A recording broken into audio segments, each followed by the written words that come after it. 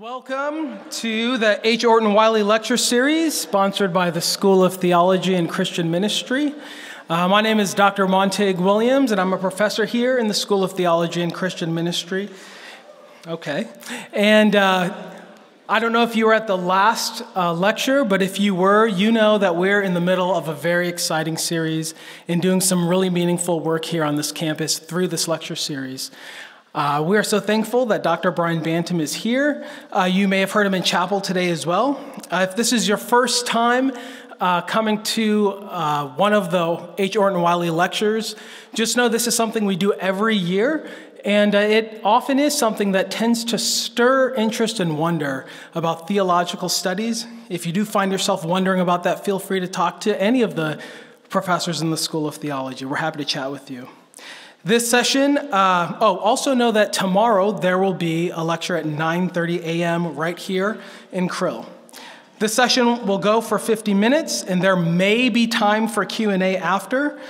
Please make every effort to stay for the whole time, and if you have to slip out, please do so very quietly. Let me just give you some quick highlights about Dr. Bantam. He's the Associate Professor of Theology at Seattle Pacific University. Throughout his professional career, Dr. Bantam has worked on the intersections of Christian theology, race, and identity. He's the author of several works on this topic that you can see in that brochure that you have, such as The Death of Race and Redeeming Mulatto. Let me just add a quick note and say that his work is actually very influential on my own life as a theologian, and has helped me learn to do theology in a way that takes the body seriously. Let me just lastly say that the overall series is titled, Who Will We Be? Doing Theology as Though Our Bodies Matter. And the title of this specific lecture is The Difference in Us, Why Our Bodies Matter. Please welcome Dr. Brian Bantam.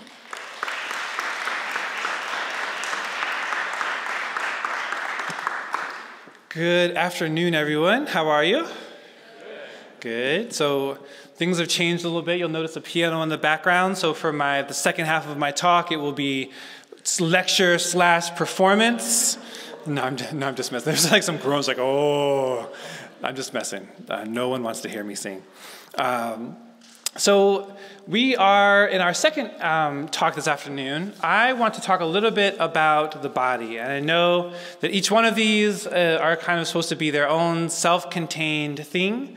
But there's still a certain arc that I'm working within. And if you weren't here this morning, one of the things that I wanted to kind of begin to think about was this question of difference. Difference as foundational to what it means to be a Christian, foundational to God's own life and being.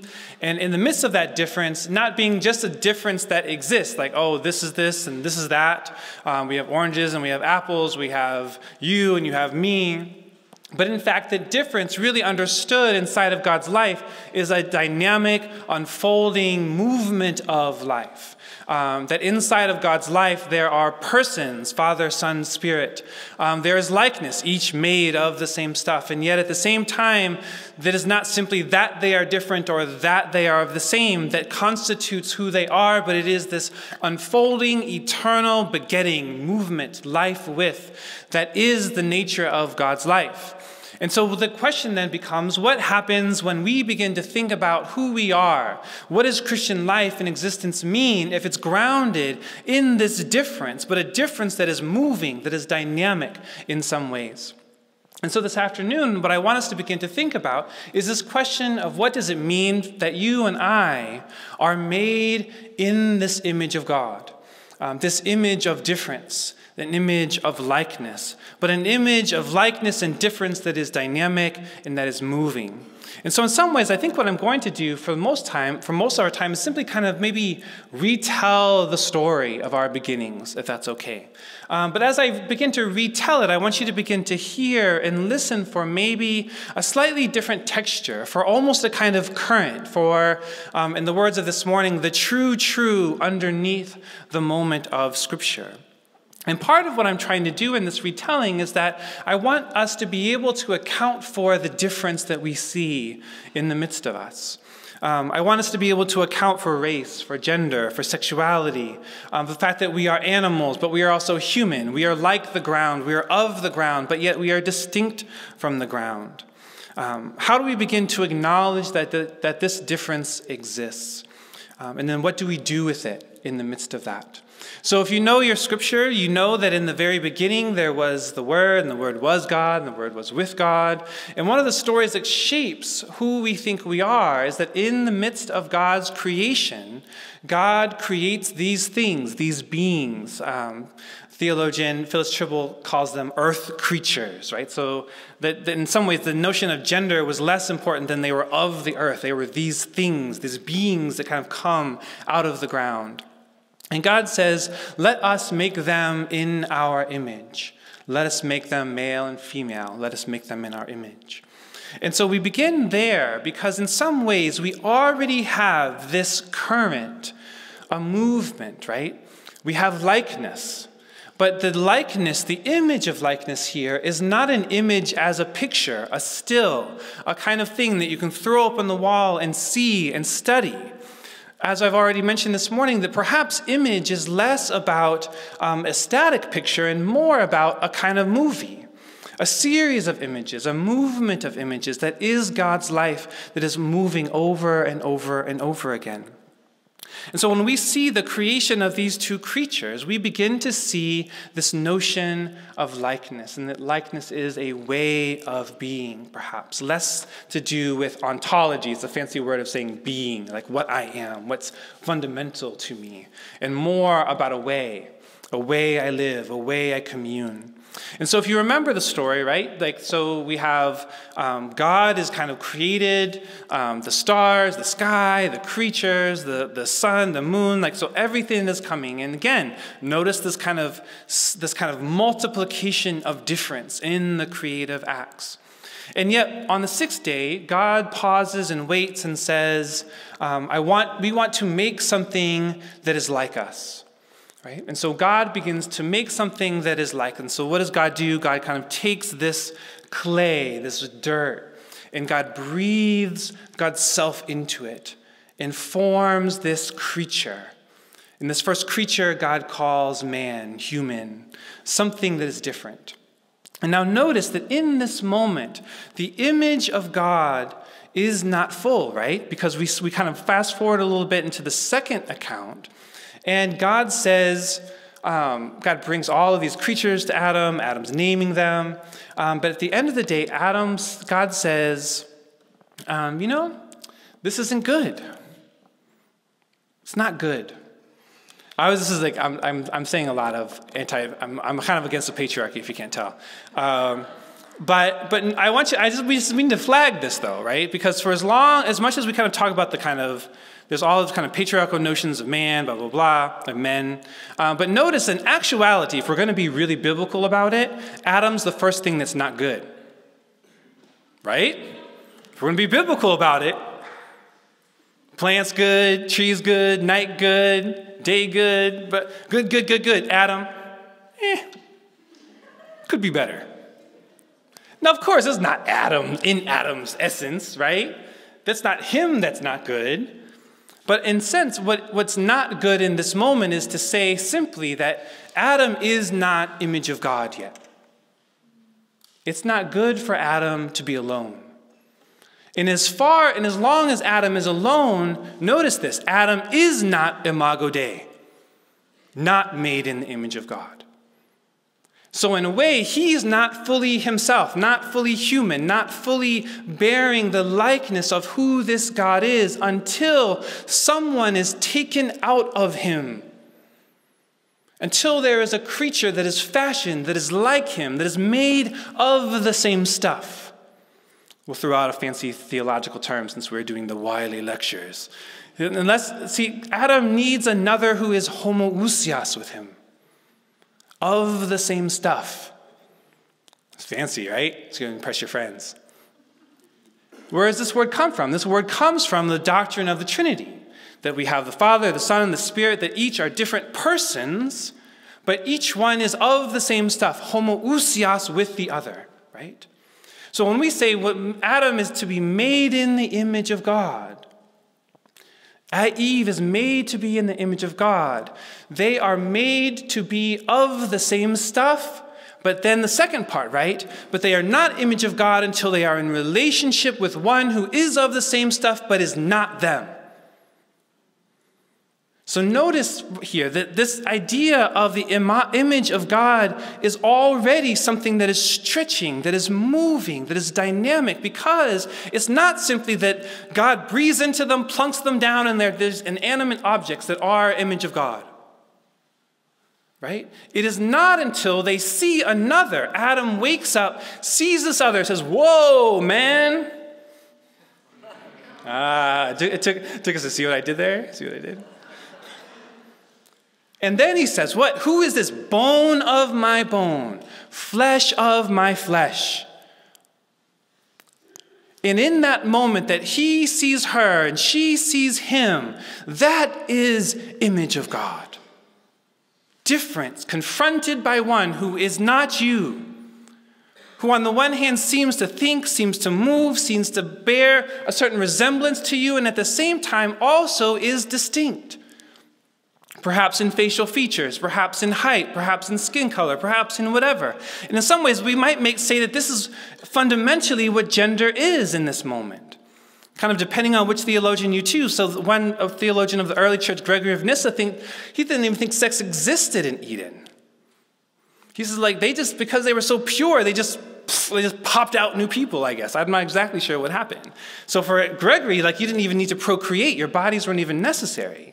So male femaleness in some regards is really just a visual indicator of a difference, that I am not you and you are not me. That in the same way inside of God's life, the Father is not the Son is not the Father, the Spirit is neither the Father nor the Son. There is difference inside of our lives together. We are confronted by people who are not us, and yet at the same time, they are of us, they are made of us, we are bound to them. In many ways, this first moment of the creation of humanity actually has nothing to do with marriage. Because if to be married is to be made in the image of God, then somehow all your single folk are in a world of hurt. Right? I got to get married so I can be Imago Dei, so I can be full, so I can be complete. So if that's not it, what does it mean to be made in the image of God? It simply means that your identity is bound to others. That we are not individuals. That who I am is always contingent on the people who see me, who call me by my name, and whom I call beloved. So to be image of God is not to have a quality of rationality, a quality of choice, a quality of being able of command and creativity.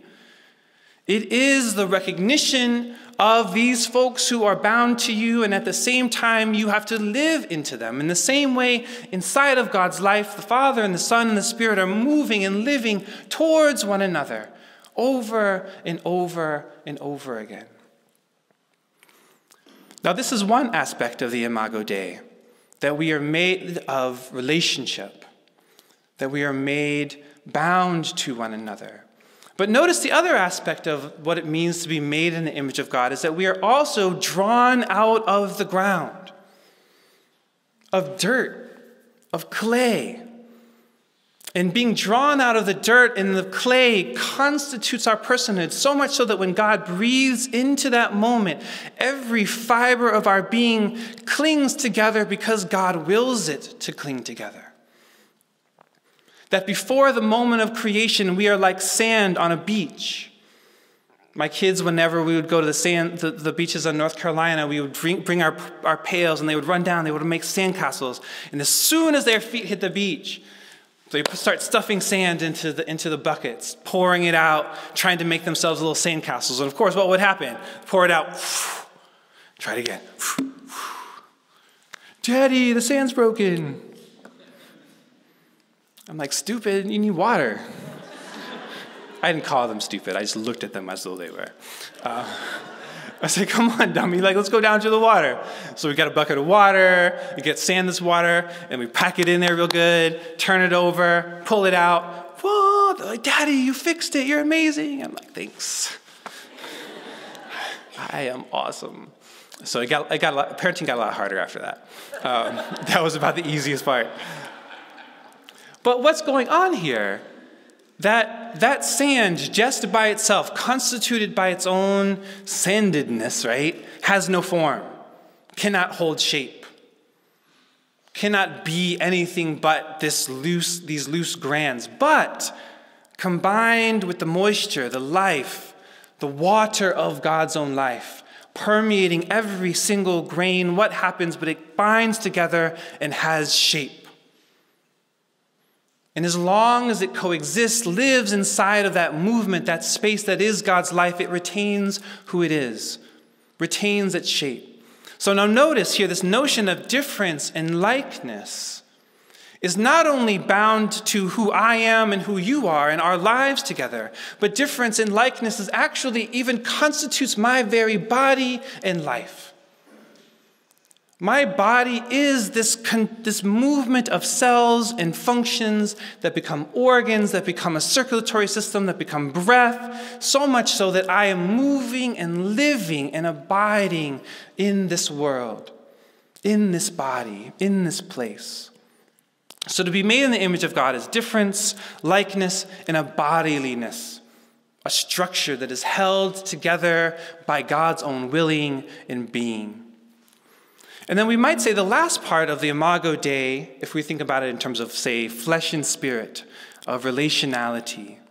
But to be made in the image of God is simply not these things that we are, these bodies that we have, or even our relationships, but it is a certain kind of relationship. Because unlike other creatures, we have a certain degree of freedom. We can choose things. We can do things or not do things. You know, most animals, when it becomes a certain season, they tend to do certain things, right? They react instinctually. I don't want to get into an argument. Like, I don't know. Like, they have souls. They don't have souls. Like, I don't know. All I know is that if you put Mr. Bull in a pen with Mrs. Cow at a certain time of season, Bull's going to do what a bull's going to do, right? Bull's not going to say, Farmer Bob, I really love the black and white cows. I'm just going to wait until you give me one of those cows I like. No, bull's going to, whatever it is the bulls do. I don't even know. I've never been to a farm like that, so I don't know. I don't watch. We as human beings, we have a certain degree of freedom. We choose, we love, we see this person across the street, and we say, that person seems very interesting to me. And then we kind of sheepishly like, hi, who are you? Like, I notice what you're reading. Like, I'm actually really bad at this, so I don't even know what that looks like. But we choose, right? We have a certain kind of freedom. But notice that what our freedom is, we kind of think of this idea of freedom in the modern moment as a freedom of choice, a freedom of will, right? That kind of I can see all of these different options, and then I can choose the one that I should pursue. But in a way, that's a little bit of a lie, a little bit of a distortion of what our freedom is, because that freedom doesn't even exist inside of God's own life, right? God, take this cup from me. If it's your will, let it be done. But I don't want to do this. Inside of God's life, if there really are these distinct persons moving and bending towards one another, there is this freedom, but the freedom is always oriented towards the life and the purpose and the flourishing of these others. And so when we see Adam and Eve in the garden, in that moment, they are free. They are free to eat of anything that they want. But that freedom is oriented towards what? Towards stewardship, towards care, towards being with one another, towards abiding with one another, towards listening to one another. It is not freedom to do whatever they want, right? Because maybe Adam wakes up his first day before Eve comes, and Adam loves to eat these oranges. He wakes up and is like, what's this orange thing? That's so delicious. This is great. Sees a little spot down by the river, goes down to the river, eats his little orange by the river. Oh, this is wonderful. I could do this forever. Then he falls asleep, wakes up. Whoa, man, what's up? Hey, guess what? I'll call you Eve. Hey, Eve, this is what we do. We eat oranges down by the river. So he gives her an orange. She's like, ew, that's gross. I don't want to eat an orange. He's like, fine, what do you want to eat? She's like, I'm trying to think of a pear. Let's have a pear. He's like, let's eat this pear. He's like, okay, let's go down by the river. You can eat a pear. And then she says, well, what about if we then went up the hill? I want to see the trees. I want to eat my pear while eating by the trees. And Adam's like, no, man. We're eating oranges by the river. That's what we do. I was made first. I get to decide. She's like, no, I want to eat a pear on the hill. And now they just stare at each other.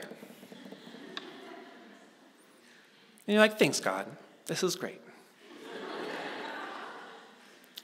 There's a theologian, a Lutheran theologian, Dietrich Bonhoeffer. When he describes this moment of creation, he says that there is a gift in the limit. He says that Adam is not really free when he's by himself. That Adam is not really imago Dei when he's by himself. Now, why is this the case? Because when Adam is by himself, he looks at all of the trees and all of the fruit and all of the animals and all of the land, and he thinks all of it is for him, to serve his purposes, to satisfy his delights, to joy in, to consume. In a way, all of this, he might actually think he's like God in a certain kind of way. And so God says, no, you can't understand because you don't even know who I am. If that's what you think the world is for, if you think the world is for your consumption, if the world is for your perpetual choice, you don't know me. So in order for you to be image of God, you need another who is your limit, in Bonhoeffer's word. And the limit is a gift. Because the limit helps us to see that our freedom is not really freedom if we think that we can do whatever we want. That real freedom is freedom when it is oriented towards another. When it is oriented towards the ground, when it is tending, when it is creating, when it is listening, when it is bearing, when it is reciprocating what is given. When I have to look at the other and I care about their needs, I care about their hopes, I care about their story more than I care about my own life or need or story. That is freedom. And so to be made in the image of God is to be bound to the ground, to be permeated by God's Spirit and life, to be bound to another such that I am not who I am without you, and you are not who you are without me, and that we are free to love, free to see our lives and stories joined together such that I am willing to acknowledge what I do not know, what I cannot know, other than that you are with me. And so when we begin to think about the significance of our difference, the significance of our embodied lives, the question now is, well, what went wrong? Where do we begin to see these differences? Well, notice what happens, right? Well, Adam and Eve are passing by the tree over and over and over again, and because they're really free and God is willing to risk this freedom, God gives this tree of knowledge of good and evil and says, don't eat that one. A limit, right? It's the gift. It reminds them of who they are and of who they're not. But they look by, they go over and over, and they say, that looks good, though. Oh, man, if it could be really good. What do you think? I think it could be good, too. And so they're talking every day they pass by that tree. So finally, they're like, surely we won't really die. God's cool, right? God's okay. God's not going to kill us. That seems a little extreme, right? So they eat of the tree of the knowledge of good and evil, and their eyes are opened, and they're naked and ashamed. Now notice, they didn't die. They were kind of sort of right? But in their eyes being opened, what can we begin to account for in this fall? In their eyes being opened, all of a sudden, perhaps we could say they now see these differences. But now, instead of seeing them as differences that they should be for and that are for them, they see these differences and can only be drawn into consumptive desire. Adam sees Eve, says, girl, you looking good. And Eve says, why don't look at me like that? Eve looks at Adam, says, man, you looking good. Things I want to do to you. And he's like, dang, girl. All of a sudden, they don't see difference, bone in my bone and flesh in my flesh. They see difference as something that is for them, to satisfy their need, their curiosity, their consumptive desires. Difference is no longer a gift, but something to be conquered. And so they hide themselves. They take this gift of trees, of creation, and they bend them and they break them in order to cover themselves because they don't even know what to do with their own differences. They become alienated from their own bodies in such a way that they cannot even see the goodness in themselves or the goodness in the other. And so they hide themselves from God. And God says to them, "What's going on, Adam and Eve?" And what is the first thing that Adam does? He says, "That one that you gave me." Doesn't even put her name in his mouth. "That one that you gave me. She did it." And you're like, what happened to bone of my bone and flesh of my flesh, right? We're in this together. And you have to wonder, right? Like, I wonder what would happen if in that moment, Adam and Eve hiding behind the bush, if God had said, "Yo, what happened?" And Adam and Eve, you know what? You know what happened? The thing is that fruit looked good. And we kind of messed up, and now our eyes are opened, and we see way too much. We cannot handle what we see. We're really sorry. We're in this together, but still, we're bone to bone, flesh to flesh. I'm not her without me. She's not me without her. Please, God, let us do this. I wonder what would have happened. But instead, notice that notion of relationality, that image of Godness that was in Adam, where there is no Father without the Son, there's no Son without the Father, there's no Father and Son without the Spirit, there's no Adam without Eve, there's no earth creature without this other earth creature bound up in life. No, in Adam wants to be judged as an individual. It's just me here. I'm righteous. I'm the one. I bear no blame. That one you gave me, that thing, that one that came after me, that one that doesn't know as much, that one that didn't get the rules right, the one that you shackled me with. I was going to be fine here, right? Eating my orange down by the river. This one you gave me, she did it. And notice in this moment, we see our very first moment, fragmentation of human fallenness, of difference now no longer as bone of bone and flesh, but difference as violent differentiation. Because the only way that Adam can maintain his righteousness, the only way that he can maintain his sense of himself is by destroying Eve. That one is guilty. And so what we find in our fallen world of violent differentiation is that the only way we can establish our innocence, establish our nationality, establish our inness, our beauty, our power, our love, our authenticity in a fallen world is through a distinction of what is not us. There is no beauty without ugly. There is no intelligent without the dumb. There is no able without the disabled.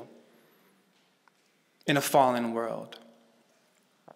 And so this moment is actually more than simply two individuals struggling to understand who they are and who God is in their midst. What we see in this very moment is the very first splitting of a fundamental demonic structural system.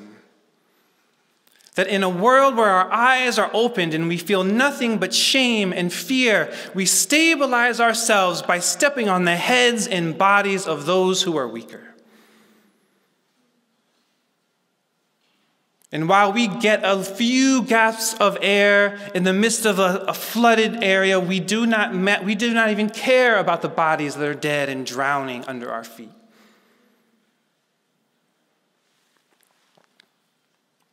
God says to Eve, "Eve, what have you done?" Eve says, "It's the creature, it's the ground, it's this earth, it's this body you gave us.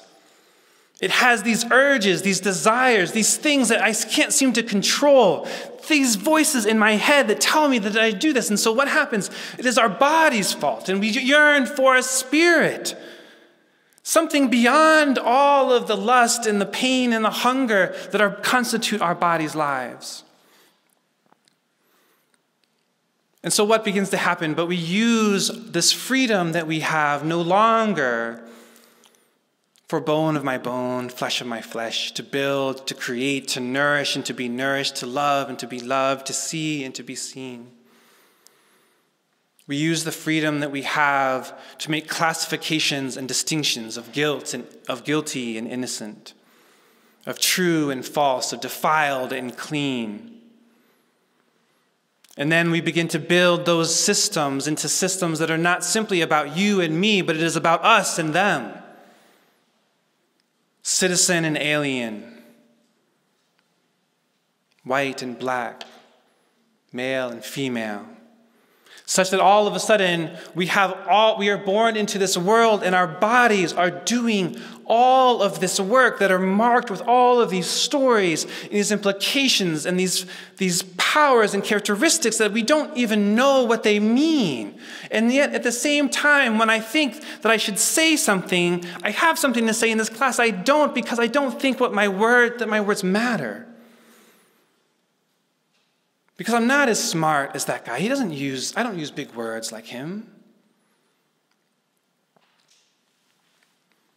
And so when we think about the fallen world that we exist in, we exist in a world where our bodies have to navigate these differences, where they are born into. I talk about a lot, that our body does this work all of the time, even before we enter as soon as we enter into a room, our bodies are doing this work, and they're being seen and interpreted, and we feel it, or some of us do. And so why do we do this theology as though our bodies matter? Because when we think about our fallen condition, it is not merely that we broke a law. It's not merely it's not merely an act of disobedience. It's not even pride, this desire to be like God and steal something from God. Perhaps in the fall, the orientation of our bodied lives, the need that we're given as gift, is now oriented not towards one another, but actually oriented only for the sustenance of myself and of those who I deem like me or like another. The question for us going forward is going to be, if the fall is not simply about the violation of a law, about a status as damned or saved, perhaps there's something else. And one of the reasons that we can say that it is about something else is because when God moves to save us not through fiat, not through declaration, but through presence. Not only in Jesus' life, but also throughout the life of Israel. Every time Israel lives into or away from faithfulness, God is present. God sends a body. God sends a woman. God sends a prostitute. God sends a foreigner. God sends a crazy prophet. God sends a body who represents the truth that God is with us. And this testament gets witnessed to in the moment most profoundly in the incarnation. Because if our lives were only about spirit, if our lives were only about a kind of right standing, about getting to a place called heaven, certainly God did not need to be a body. And yet, in the incarnation, what we see is a fundamental affirmation that our bodies matter. That something about being made in the image of God is actually constitutive of this material life I live in. Of food, language, taste, touch. The ways that who I am are fundamentally bound up into this body. We know this because now in the incarnation, the Word becomes Jesus of Nazareth, the son of Mary, this particular Jewish man. And not just for a little vacation. The Word's not just like, I'm just going to chill out here for a little bit. Let's see what earth is like. No. In the incarnation, the Word becomes this man forever. In the beautiful words of Karl Barth, God chooses not to be God without us. God is a body. God is a particular person. And in the particularity of that personhood, God wants to redeem us. God wants to set the interrelationship between our flesh and spirit right. God wants to touch the fracture and alienation that we feel with our own bodies. God wants to speak to the violent differentiations of me and you, us and them, that we live into almost seamlessly, almost unconsciously. God in this body wants us to orient our freedom towards one another in ways that allow us to be free only when we are bound to others' freedom as well. But of course, I'm getting ahead of myself for tomorrow. But let me leave you with this.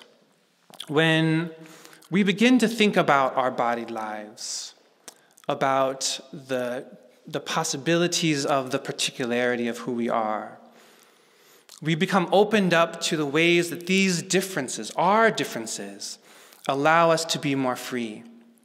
It allows us to confess the ways that we've been formed by social systems and constructions of what gender and race ought to be. And it allows us to see ourselves more faithfully. My wife and I went through a little bit of this when we were married. We've been married for a while. We'd been married for about 10 years, 15 years. No, something like that, 12 years. It was a minute. It was a long time. And then my wife, we consider ourselves pretty egalitarian couple. I take care of the kids, she's working, I'm working. So I thought I was woke. Let's put it that way. I thought I was woke. And my wife, she's a pastor, and she and her work kind of started to really pick up, having a lot of evening meetings, blah, blah, blah. And so I come home from teaching one day, and she's getting ready to run out to another meeting. I'm like, yo, babe, that's cool. What's for dinner? And she's like, I don't know. What is for dinner? I was like, because you always make it. She's like, well, look, I've been doing all this and I got to do all this and grocery shop and figure out the meals and do all this. You just came home at 3 o'clock. You could do some of this too, right? I was like, oh, yeah, probably. So I started thinking about it. And I was like, dang, who knew? Somebody that knows about critical theory, who understands kind of questions of justice, fall into these patterns too, right? Even without thinking about it. You just make these assumptions because that's who you think you are. So I'm starting to do my little thing. I'm learning how to make spaghetti and then kimchi fried rice and doing all this kind of stuff. And lo and behold, I actually begin to find that I like it. I like the chopping. It kind of I like the Dad, this was so delicious. I like finding new recipes. I like trying to experiment with different kinds of things. I love it, actually. And what my wife loves is eating food that she didn't make. It was amazing. And so for 12 years, we had lived into this kind of gendered stereotype of what the household ought to look like. And yet, when we actually looked at one another, lived into the possibility that these gender norms were not determinative of who we are and who we ought to be and what we ought to be good at, it actually allowed us to discover something new about ourselves. It actually allowed us to live into the fullness of who we were made to be in deeper and fuller ways. So as we begin to think about this idea of Christian discipleship, of Christian life, of why our bodies matter, is that we have to begin to think about both the ways that we are made in the image of God, our likeness, our differences, but also the ways in which we tend to distort these images on an everyday basis. Now, tomorrow we'll begin to ask this question: what does it mean that Jesus comes as flesh, that the Word becomes flesh? How can we begin to name the ways that God overturns these structures and systems and incorporates us into God's life for a life of freedom? But for now, we'll end with this promise that God made us to be like God. And that is a good thing. Thank you.